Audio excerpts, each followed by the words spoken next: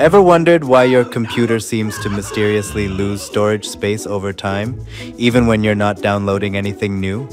The hidden culprits behind this puzzle are usually temporary files. These temp files are short-term files created by operating systems like Windows and software applications to store data temporarily while performing tasks like installing updates, editing documents, browsing the web, or running programs. This ensures that tasks are completed efficiently without using valuable system resources unnecessarily. Temp files do serve an important purpose during their short life. They help prevent data loss, allow easy recovery if a program crashes, and enhance the speed and responsiveness of applications by providing quick access to temporary data.